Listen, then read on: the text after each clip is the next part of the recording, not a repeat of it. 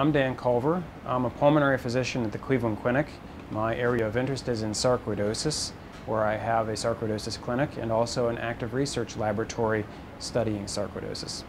And sarcoidosis is a form of inflammation. The inflammation can affect the lung or other organs in the body. We have been interested in understanding what mechanisms are available or what pathways are available to help turn off the inflammation. We know that in many cases the body can do this naturally. We're interested in helping find out how we can influence that process in patients with severe sarcoidosis.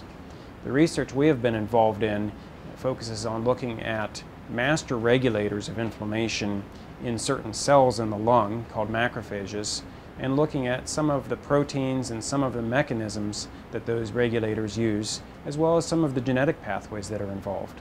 What you see in sarcoidosis is the presence of many unmet needs, many patients who have questions, and a lot of questions that need to be answered.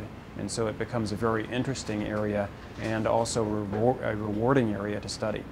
I think there's also a growing recognition that this disease has been underappreciated and undertreated for several decades now.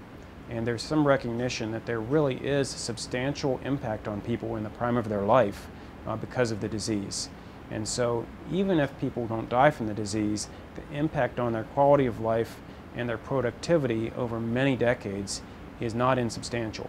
So there's a real need to try to drive the research forward, and I think the opportunity to do that is greater than it's ever been because of all the factors that are coming together now. I was extremely honored to be supported by the Foundation for Sarcoidosis Research. It was very gratifying to know that they believed in me and that they wanted to support me and see me able to expand and continue what I had envisioned in terms of research and in terms of clinical care. The Foundation for Sarcoidosis Research has been instrumental for me, and support of them really will make a difference in the future.